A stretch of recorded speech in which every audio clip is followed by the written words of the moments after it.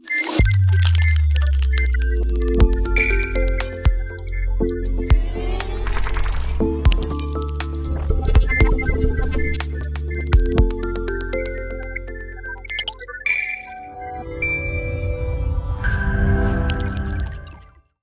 everyone, I'm Xin. I'm the lead machine learning engineer from Eliiza, and I'm also the tour guide today to take you on a journey of a machine learning model from experiment to production.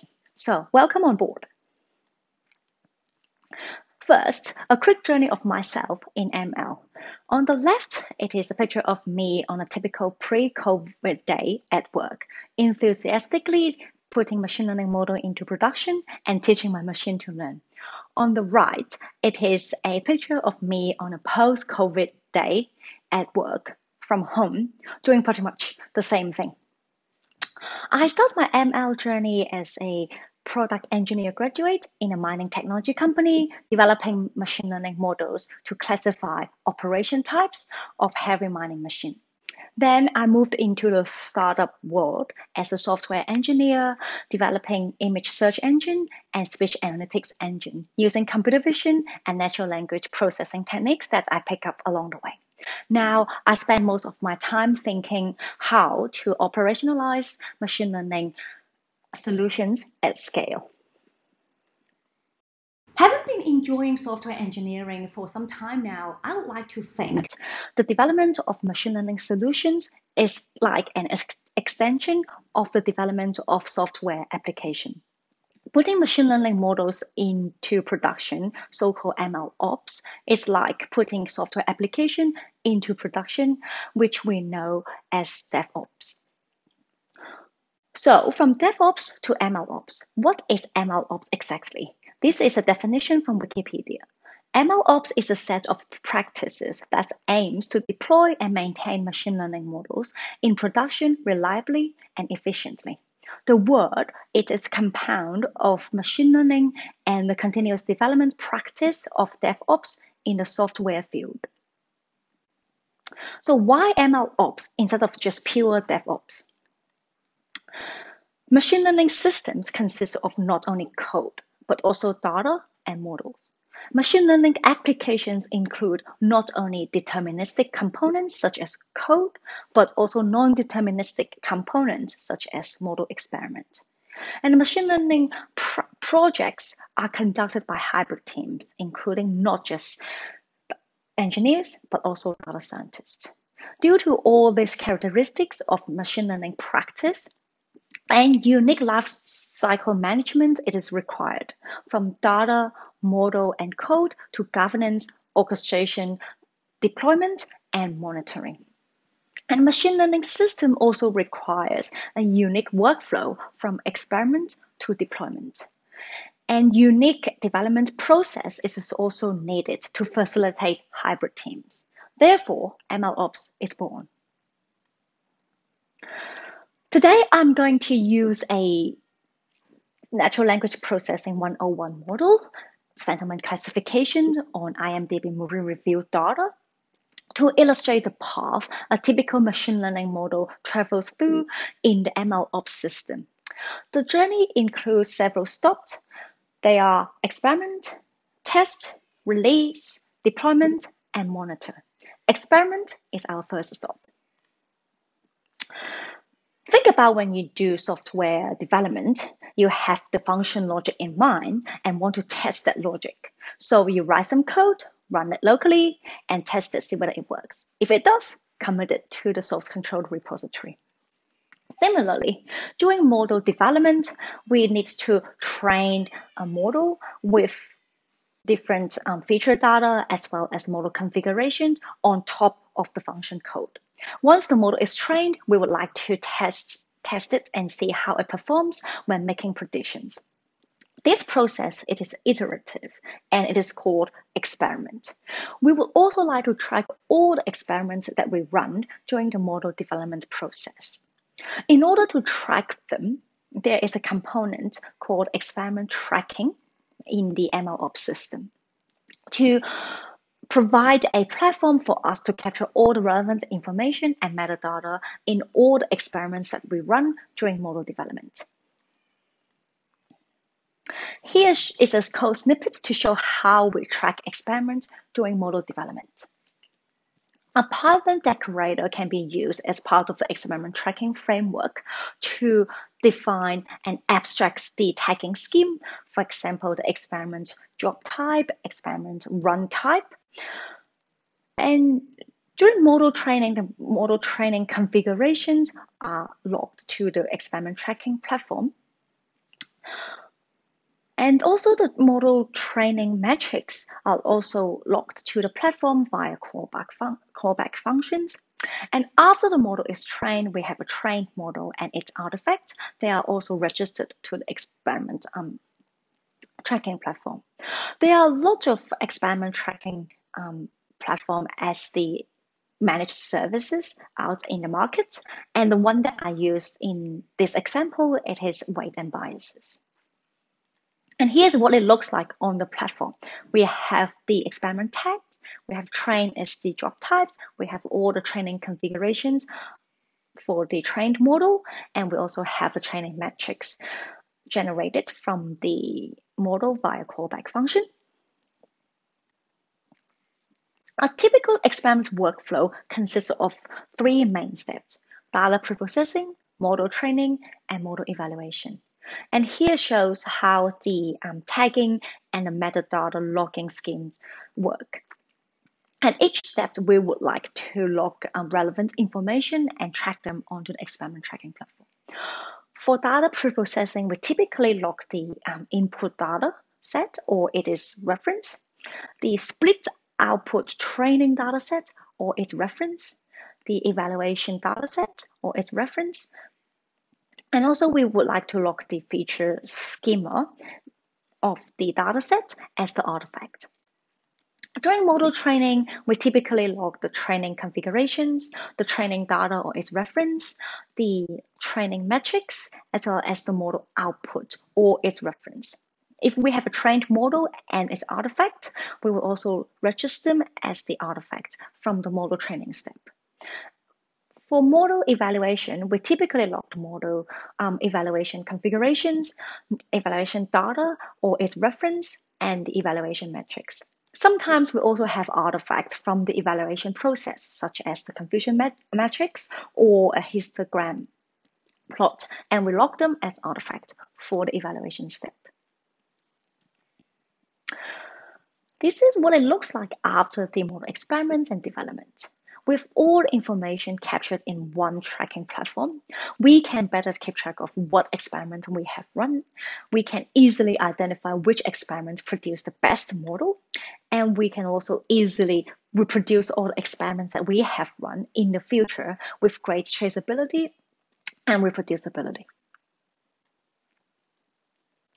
After we have discovered the right approach with the correct model architecture and with the right model configuration to solve a specific problem, the model will travel through to the next stop to be tested.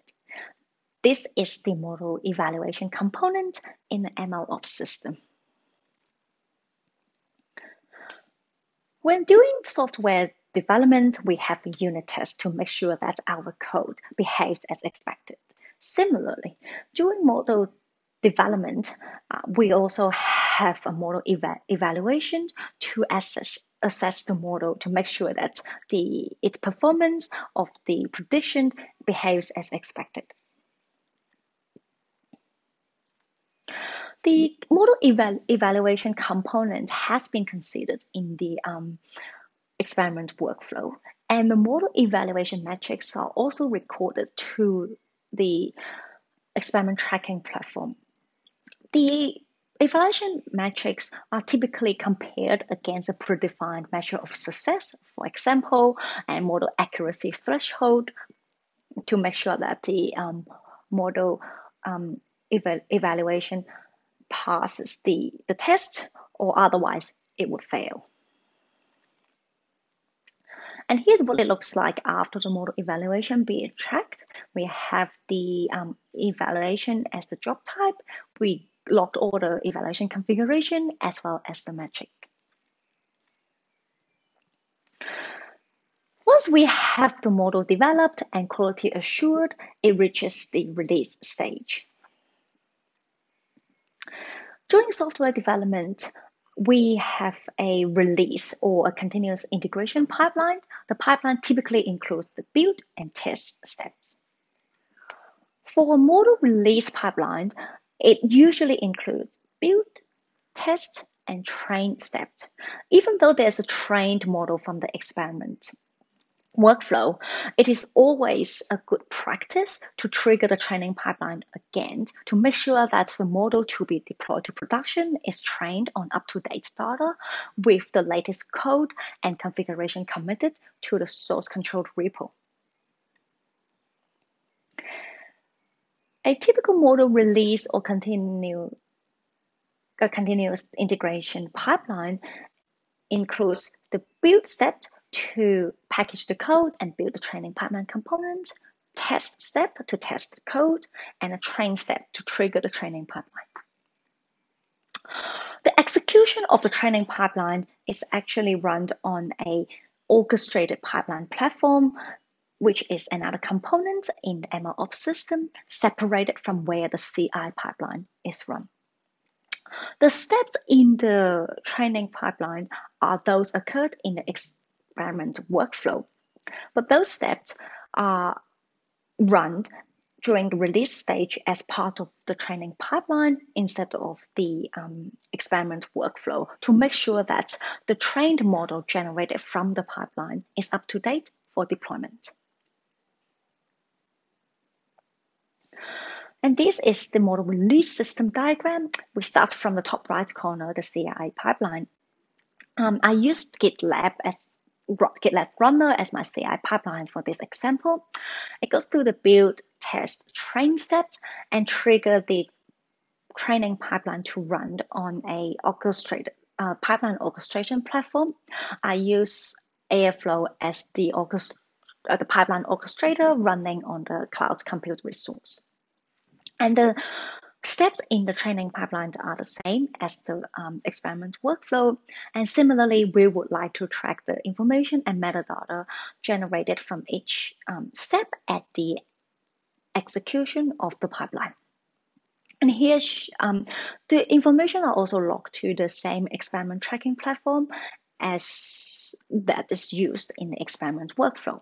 And here shows the similar information tracked from the training pipeline execution to the platform. There's few things that I would like to mention is that the tagging scheme is different for the training pipeline compared to that of the experiment tracking. Here we use the release pipeline tags. The information logged to the tracking platform from each step are combined as one pipeline run instead of separate experiment runs. Model artifacts and a trained model generated from the pipeline are logged to the experiment tracking platform, which will be the artifacts to be deployed to production. The model evaluation metrics are logged to the tracking platform as well, which will be the metrics evaluated against for deployment. Here's what it looks like on the experiment tracking platform after the release stage. We have the pipeline tags and all the information from different steps in the pipeline logged into one run, and the evaluation metrics also registered in the tracking platform. And also the model artifacts and the trained model are also registered onto the experiment tracking platform with proper versions and tags.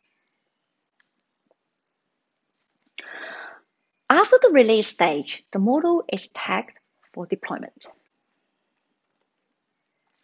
During software development, the deployment or the continuous delivery pipeline typically includes review and deploy steps. For model deployment pipelines, it includes evaluate, build and test on model components, and deploy steps. And here it is the model deployment workflow. The CD pipeline has evaluate, build, and the deployment step.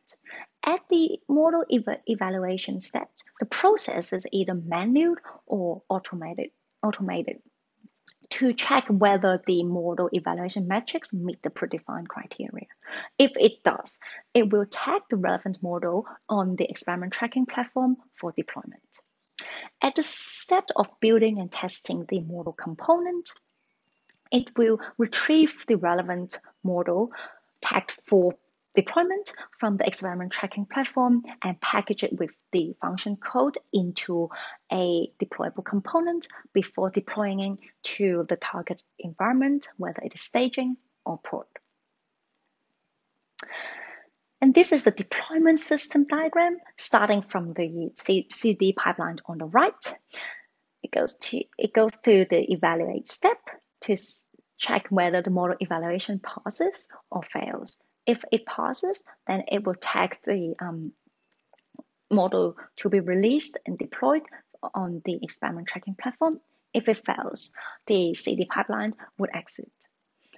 The build test steps will retrieve the model artifact tag for deployment from the experiment tracking platform, package it with the function code into a deployable component, and at the deploy step to deploy the component into target environment for model inference.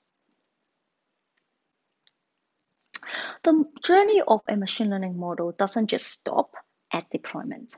Once the model is released into production, a monitoring component is crucial in the MLOps system to ensure that the model in production behaves as expected. After a software application release into production, there is logging and monitoring in place to catch all the unexpected behaviors of the software. Similarly, model monitoring is required in production to capture all the unexpected elements in both the incoming data for model prediction as well as the performance of the model prediction itself. In the monitoring component, there are certain information or metadata that we like to keep track of and also log them to the same experiment tracking platform as that is used in other components in the MLOps system. The information includes the input data distribution to track whether there's data drift, the prediction distribution, as well as the model performance evaluation to make sure that the model produced the prediction as accurately as expected in production.